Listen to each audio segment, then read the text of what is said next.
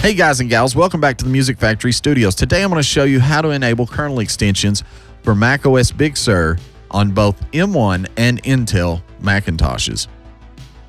The first thing you need to do is eject any external drives that you may have connected to your Mac. That way it's less confusing. Alright, Intel and Apple Silicon work a little bit differently to get in recovery mode. So for an Intel machine, you want to hold down Command R as soon as you hear the reboot chime from your Mac. As soon as you hear the startup tone, hold down Command and the letter R and keep it held down until you get into recovery mode. For Apple Silicon Macs, such as the Mac Mini, the MacBook Air, and the MacBook Pro, all you have to do is simply hold down the power button and keep it held down until recovery mode starts on your Mac. I like this way a lot better. I don't have to remember a key command. Your Mac will start to boot just a little slower than normal, but just wait and recovery mode will pop up and it will look like this. Use the arrow keys to choose option. Once you've done that, you will see macOS recovery and you will see your administrator picture.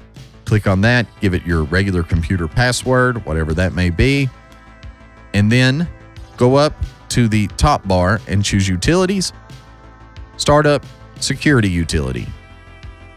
Now here's the reason we ejected the other drives. That way the only drive you see is the internal macOS drive.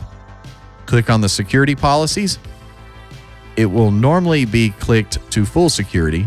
You want to move to reduce security and choose the options you want. There are two options here. Allow user management of kernel extensions from identified developers. You will definitely need to leave that checked.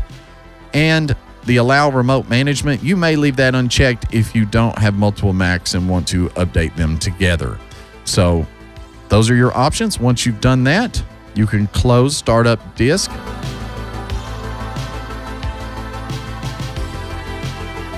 And then go ahead and restart. And that's it.